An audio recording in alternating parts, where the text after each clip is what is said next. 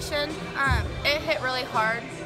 I cried a lot, and he talks about things that people are afraid to talk about. And that's really important because it gives people courage to talk about their personal problems when they feel like they don't have anybody to listen to.